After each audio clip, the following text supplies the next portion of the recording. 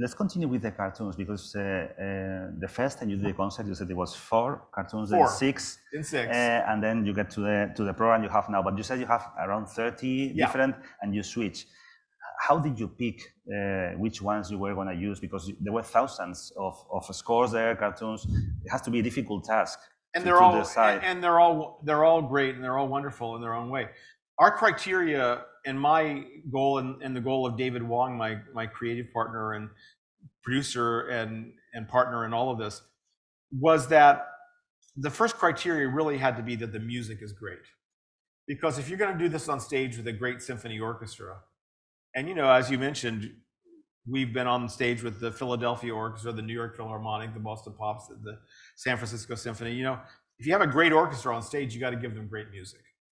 So there are a lot of cartoons in the Warner Brothers canon that have a lot of spoken dialogue and less music. For us, it's the ones with a lot of music that are really attractive. And also these ones that play off of the classical music themes. So in Baton Bunny, Bugs was a conductor. There's another cartoon where he sings Wagner, the Wagner opera, the What's Opera Doc, that was brilliant cartoon. And then the Rabbit of Seville, he sings opera again. This time he sings Rossini. Very few opera singers sing both Wagner and Rossini. That's like unheard of. I can't think of Maria Callas sang both Wagner and Rossini. A few others have been. Bugs is in a very small club there. He also plays the piano at some point. One of my favorite cartoons in the concert is called Long-Haired Hare, where Bugs torments this opera singer on stage at the Hollywood Bowl. The opera singer's name is Giovanni Jones, and Bugs then comes out dressed as a conductor, Leopold Stokowski, in the gray wig. And so all of these cartoons, what they have in common is that they're not only great music, but they have music sort of as a theme, one way or the other.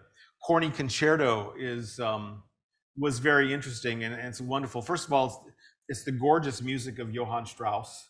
So it's the tales of the Vienna woods and the beautiful Blue Danube. But at the same time, the art direction for that is all Viennese and incredibly lush and lyrical, like an opera you would see in Vienna, or a ballet you would see in Vienna.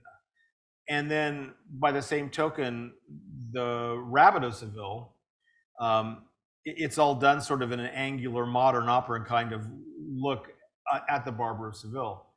So What's Opera Doc is very Wagnerian. Everything is incredibly lush and German. So they just really went all out to make these cartoons be as authentic as possible. And that's what we look for when we pick the cartoons.